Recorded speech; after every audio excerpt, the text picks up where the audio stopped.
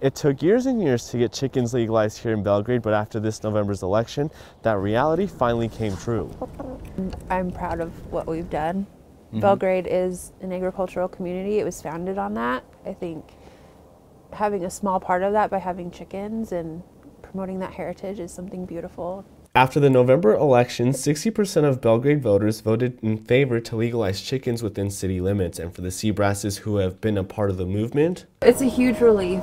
Yeah, there was a question of whether or not it was going to pass. Right now, the city says they have yet to receive applications back, but they say with the winter, it'll be slow, and they expect to see more as we get closer to the spring. The Seabrasses have also begun their own permit process after they had just finished building their own coop. More material and about more material and more material and more material.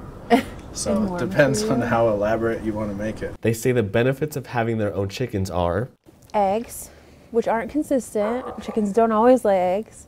And as we got to meet Scratchy and Pearl, we found a nice surprise. An egg!